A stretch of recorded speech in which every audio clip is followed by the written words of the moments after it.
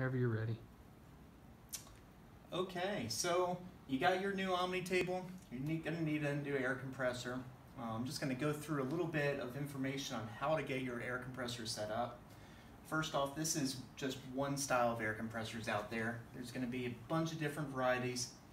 There's going to be a couple of different things that are going to be different.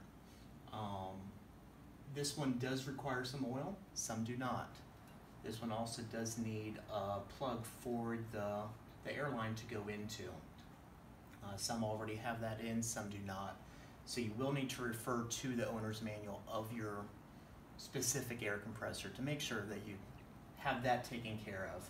But once you have this in and once the air compressor is ready to go, you're going to find a pack that looks just like this, that it's already come with your table.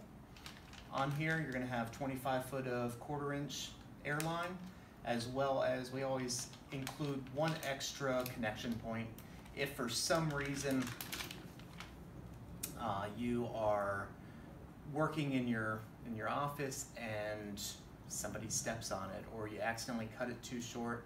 This connection will go on, and once it's pushed in place it will hold tight. So we can actually link both of those up and they are not going anywhere. To release it, you will pull the little tab there and then you can pull it on out just like that, nice and easy. Since this pack hasn't been used yet, we're going to use this airline that has already come in. After you uncrate your table, the airline's already going to be in place. You will just take that and push that just in that same connection, just to your air compressor. You want to make sure that it's turned off to begin with, but then after you have that plugged in, you can turn that on, and then you're also going to have this lock. You'll pull that up and then you'll be able to rotate it.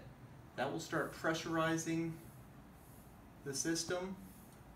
For the Omni, I like going up to 80 psi, or if you're using more of a metric version, it's going to be 5.5 bar.